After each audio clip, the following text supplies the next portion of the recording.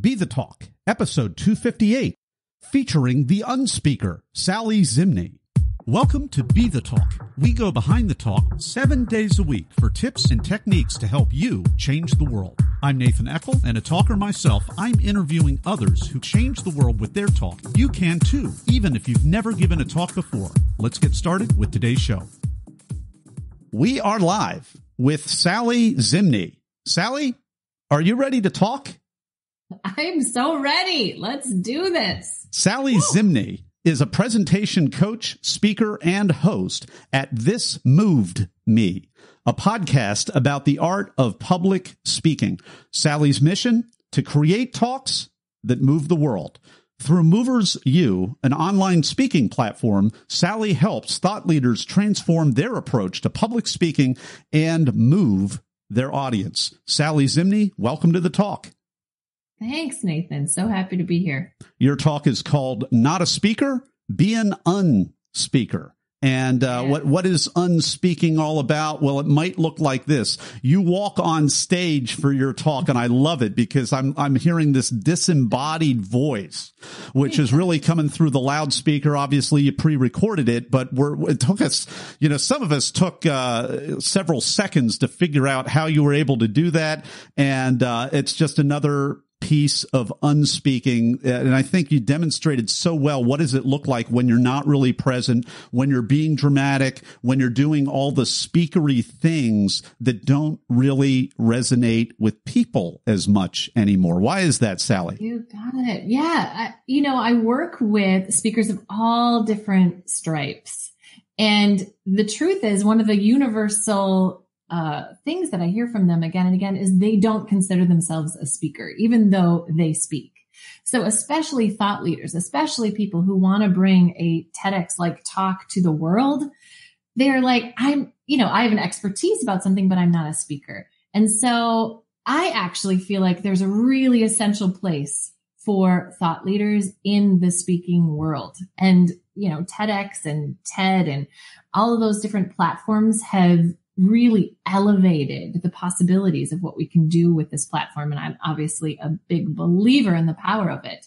But we are different kinds of speakers. We're not the professional speakers, even though eventually some of us might end up going that route and you get paid for speaking, and that's a wonderful thing.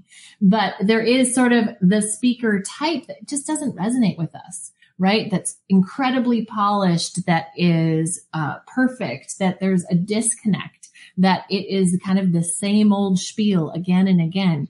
And honestly, that doesn't move audiences. I'm not interested in that. I don't want more of that in the world. And so I wanted to bring out this idea that there's a new kind of speaker, and I call them an unspeaker. And we are all, I think it's accessible to all of us to be able to be fully present, bring our stories out into the world, and connect with an audience in a real and authentic and powerful way. And so that's what I wanted to bring out, this idea that we can all be unspeakers, and in fact, the world needs us to be that way. I think that's really clear branding, frankly, and messaging from your end, Sally, because why not hit that thing right on the head and say, I'm an unspeaker.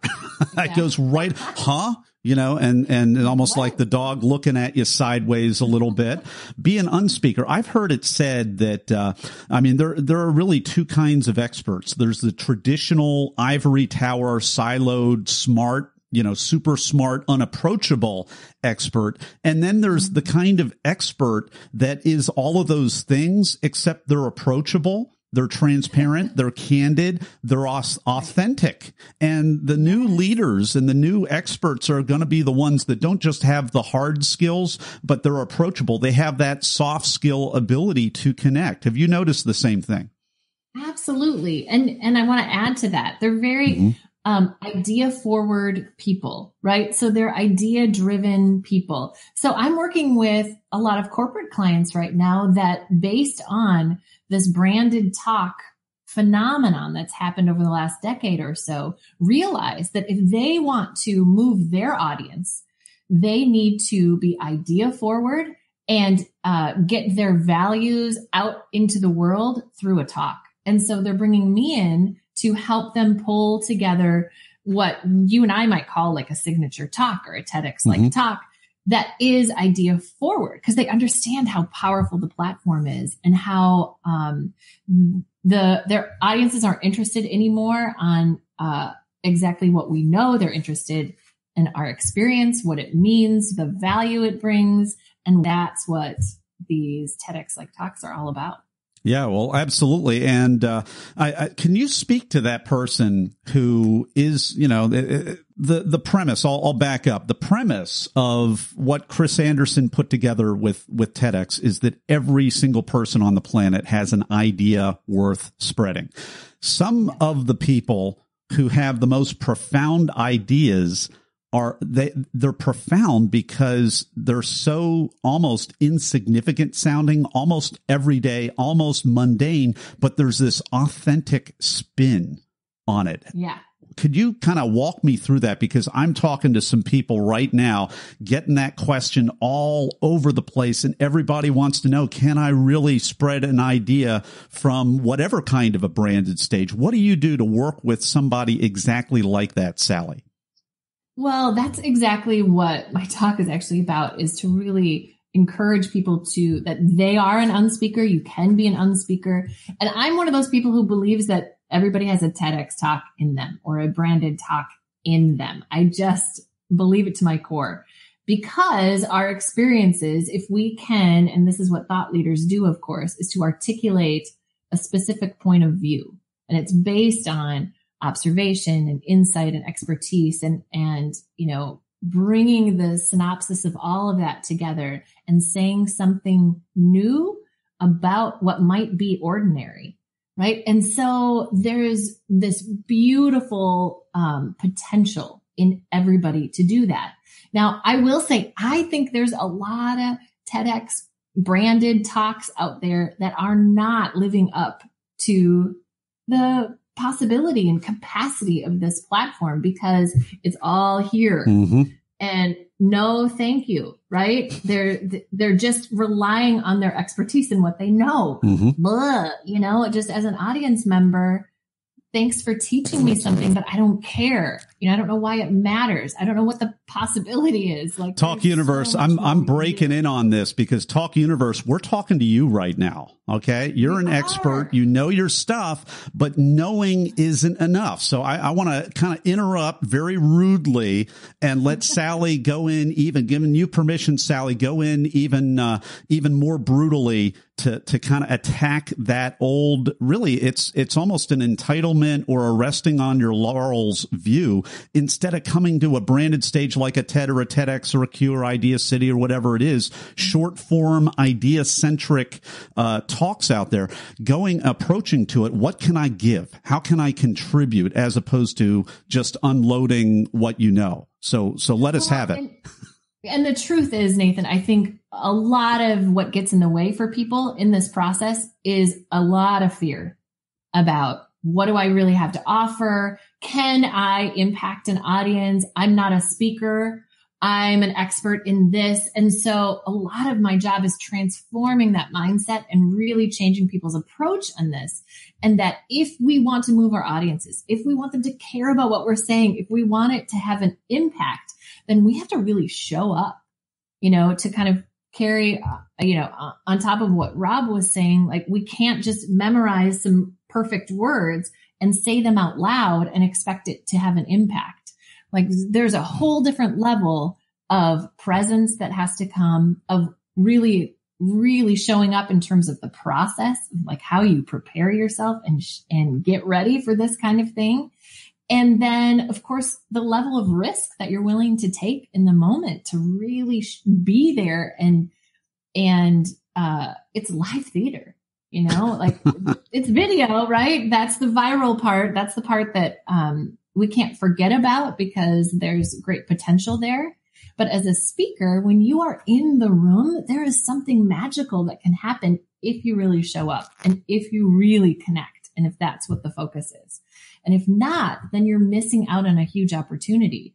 And most people, honestly, I think, just shut down in that moment, because it's scary, and it is a lot safer to just go up in your head and the script is running through your head and you play it small and you play it safe. And I totally get it. It's an incredibly vulnerable thing to do, to speak. And I honor anybody who steps out on that stage and goes for it.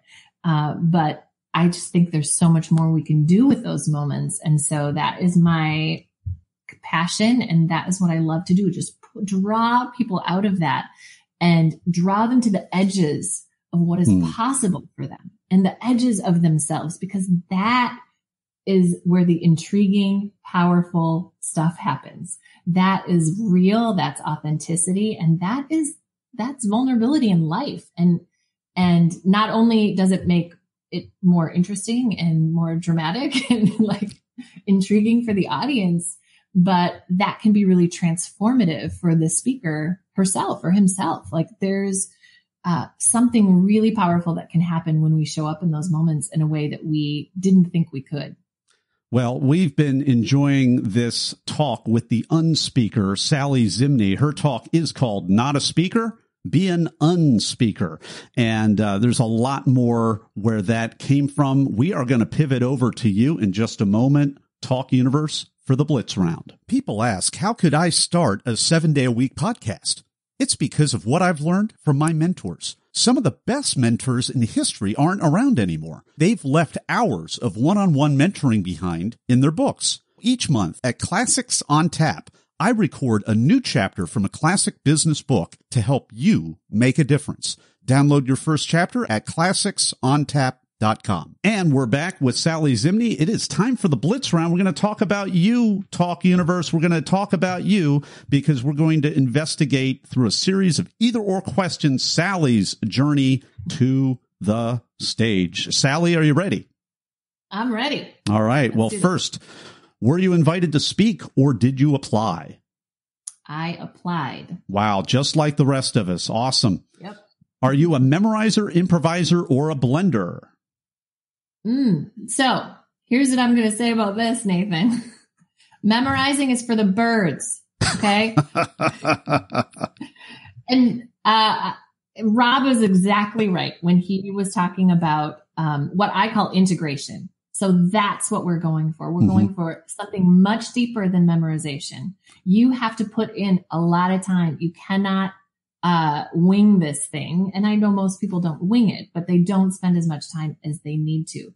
Integration is not just knowing the words, it's feeling the words. It is in your body. You know it so well that, as Rob was saying, you can be doing something else at the same time and it is already in you. That level of integration is the only way you're going to be able to be fully present, connect with what you're saying, and connect with your audience. So in terms of connection, you walk out on stage, Sally, were you nervous? Were you in the zone? Neither or both? I think both. I was really nervous, which was a great meta experience for me to have as a presentation coach, to put myself in the kind of experience that feels high stakes enough that you're like, whoo, big stuff is happening here. And that is why I started my talk with the internal thoughts that go through so many of our heads before we step out on stage, which is, oh my gosh, what are they going to think about this? How is this going to go? What if I screw up? And because it's real. And honestly, that is true for every speaker I've ever worked with, regardless of how experienced they are, how new they are to this. That internal monologue is something we have to manage and handle, and it's present. And so shifting our approach from, and you were talking about this before, shifting our approach from, oh my gosh, I'm nervous, to I am so excited. This is going to be great. I can't wait to show this to them. That level of energy and excitement and joy is going to come out, and your adrenaline will taper off. You got to just give yourself a few minutes and hang in there. And that's why really nailing your beginning and practicing it a lot will help you, because it may take you a while to really settle in and be in the moment and be in the room. Sally, what's a tip, tool, or technique that helped you? So, I've been talking a little bit about process and rehearsal. And so, most of the people I talk with don't rehearse enough on their feet. And so the biggest tip I can give any of you out there who are, on the journey of giving a branded talk like this is to get on your feet before you're ready when you are rehearsing. So don't spend, it's really safe zone is perfecting your content and your slides. And that's a really safe place to live. And we can get really obsessed with that. When you're at about 80% done with your content, that's when I want you to start getting up on your feet and rehearsing on your feet. Excellent. Because you learn so much on your feet that you will never learn until you get on your feet. And so you want to learn it sooner rather than later. Cut for time question. What was the most painful part of your talk that you had to cut out? Ooh, the end. It's just the end. It was too long. And looking back on it now, I'm like, nah, I didn't love my ending. But that's the part where we just want to jam so much in. There's so much we want to say and just cut for time, get to the point, short and sweet, end. We've been enjoying the Blitz Round with Sally Zimney. If you want to check out her talk, Not a Speaker, Be an Unspeaker, you can go to our show notes page at BeTheTalk.com. We will have a clickable link to the talk as well as Sally's website, thismovedme.com. Thismovedme.com. You'll be able to connect with her, find out all of her additional insights that we didn't even have time to unpack here today. However, we're coming back to Sally in just a moment for the final word of advice. Everyone wants to change the world, but not everyone knows the first step. Before you can change the world with your talk, it has to be selected.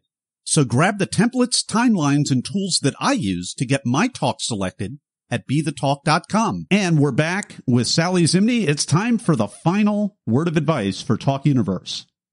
My final word of advice for you, unspeakers out there in talk land, is to let go of the idea of perfection. That if something goes wrong, if things don't go exactly how you imagine them to, that could be a beautiful moment of presentation gold because it's real. And so to really show up in the moment, to embrace the live theater aspect of it, love up the people in your room, and let go of that idea of perfection. If you can do that, some beautiful things could happen. Well, Sally Zimney, thank you so much for carving out time to be on the talk today and sharing your wisdom with Talk Universe. Thank you. It was a joy to be here, Nathan. I love what you're doing. Thanks for listening to Be the Talk. For tips and resources to help you change the world, go to BeTheTalk.com. See you tomorrow.